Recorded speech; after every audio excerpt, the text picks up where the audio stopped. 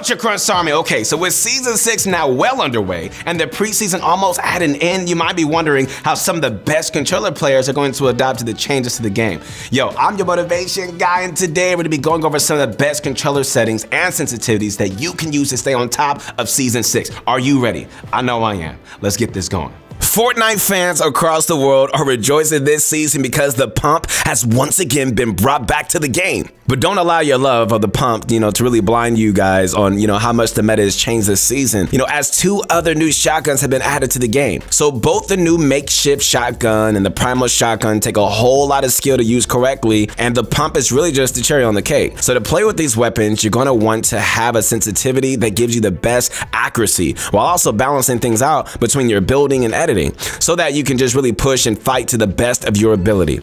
All right, so the most optimal sensitivity would be a low to medium look and ADS sensitivity, and the medium to high edit and build sensitivity. So editing and building quicker than your opponent is crucial in a fight. I'm sure you already know that. As it really just allows you to get close to them and have the best piece control. But after you've got them boxed, having a lower to medium look sensitivity is the best for being accurate with your shots, and it's definitely gonna help you finish your opponents with ease. So a great way to start finding the best settings for you would be to check out the controller player that you would most likely want to play like, and just really copy their settings. And that way, you're already going to have some of the most optimal settings to play in Season 6, and then you can just fine tune them yourself to eventually reach something that's just better for you. So we've created our own set of controller settings that have been combined from multiple top-tier pros and configured for success.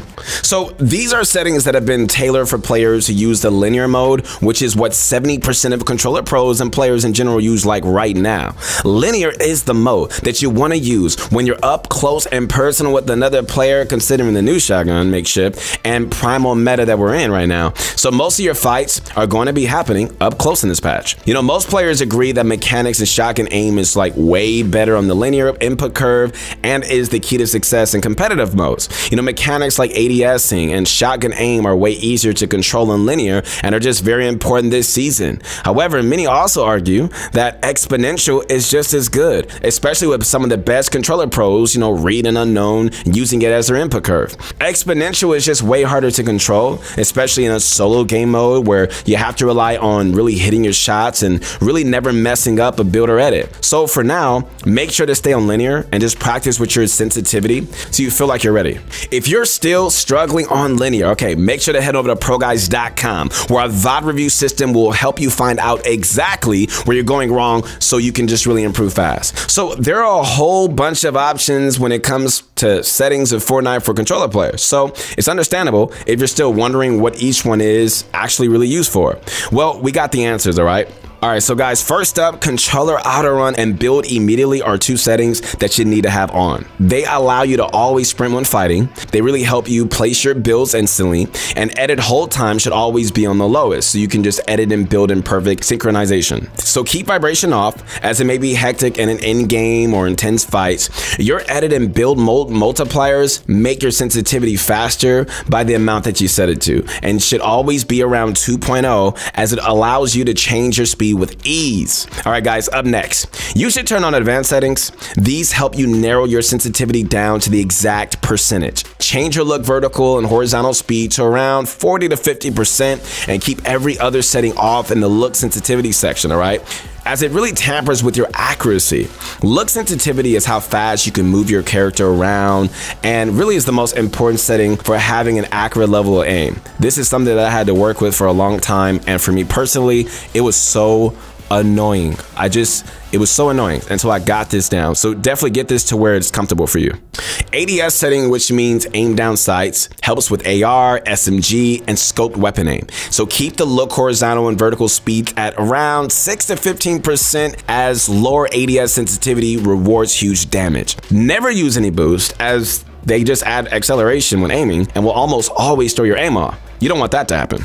Right after that is look dampening time, which should also remain at 0. Keep your look input curve on linear, since every single setting corresponds perfectly with linear mode.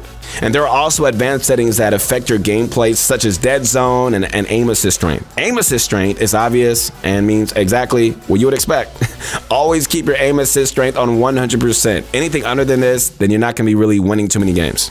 Deadzone is a mechanic that allows a small area around the thumbstick to not be detected. And this allows you to have less stick drift and keeps your aim aligned with your joysticks. Depending on how good your controller is, this setting may be completely different, so you should definitely experiment with this to really get it right, all right? This is also one last option, which is a foot controller.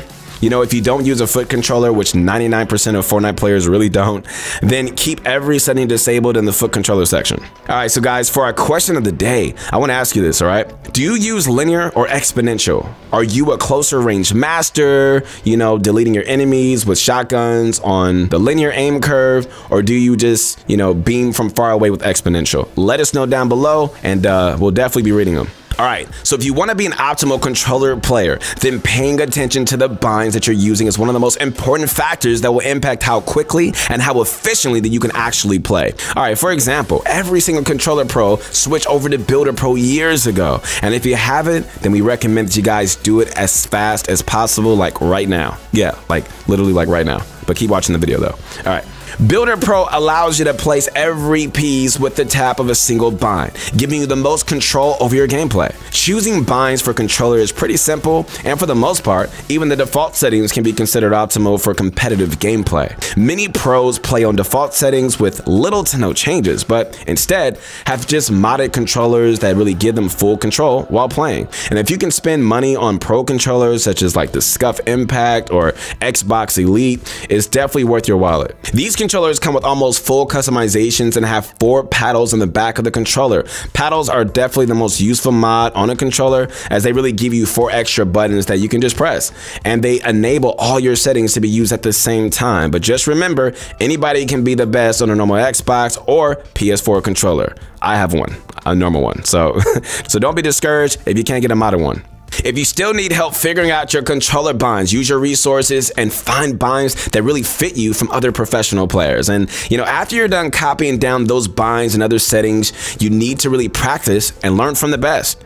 You know, a great way of learning and improving on controllers is by watching our previous controller videos. But just remember, guys, everybody starts at a low point, and you know, the player with the best mentality always succeeds. I've been saying this for how long now? If you've been listening to Your Motivation Guy, I've always said that mentality is everything. You know, there's some talented players out there, unfortunately, that will never be, you know, in the spotlight, like some of your favorite pros. And it's just really because of their mentality. Like, you can have the best mechanics, you can have the best skills, you can have the best, you know, building and editing. And if you're the type of person that just starts struggling, and then all of a sudden you're just struggling with gamer rage, and you know, you're toxic with other players and people don't want to play with you, it doesn't really matter how talented you are. But use this as motivation, guys, to practice consistently. All right, Butcher Crunch time to recap this video. Remember to copy down these settings and really just practice them. Never get demotivated, because as soon as you get used to these settings, you're gonna be an entirely new, different player dominating your fights without a doubt. Make sure to like the video, subscribe to the channel. We're almost at 1 million subscribers, where we're gonna release my story, Your Motivation Guy, of how I made it to where I'm at today. And make sure to connect with me on my Instagram as well, and I'll see you soon. Peace.